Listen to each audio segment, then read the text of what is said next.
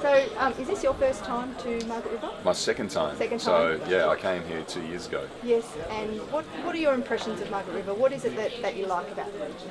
Well, I'm into botany, so that's my, I'm a florist. That's my background, and I just was blown away back then at the plants that I've never seen before. Yeah, the biodiversity. Yeah. It's in you know, and obviously this time of year so much stuff is flowering.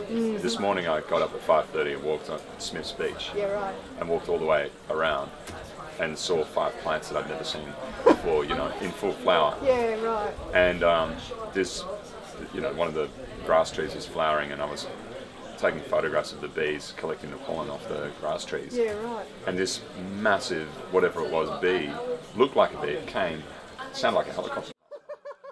And no joke, it was that big. I mean, you just keep discovering stuff here that you just don't see. Anywhere else.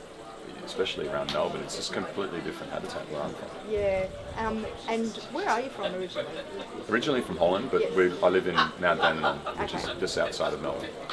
Very good. And sustainability is a big thing for you. Yeah.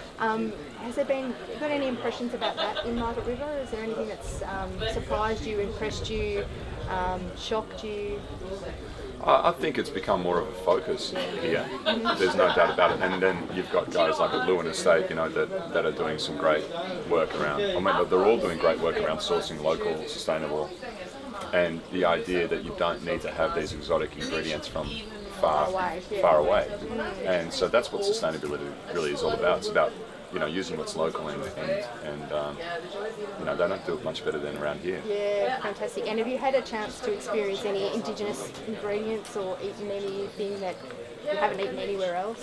Oh, absolutely. Yeah. Like 2 years ago, we went foraging with Miles Irving when he was over, and it was just, you know, we were hours walking through places, eating, tasting. And, yeah, there's so much stuff that we just don't use, and for me it just makes complete sense that we need to start growing these foods because they naturally occur and they grow without needing anything. Yeah, So there's why no aren't we eating pesticides. it? Why aren't we eating it? Yeah, You know, exactly. Yeah. like the warrigal spinach that I found this morning on, you know, near the coast. It was just lush and green, and why aren't we using that instead of, you know, trying to grow these?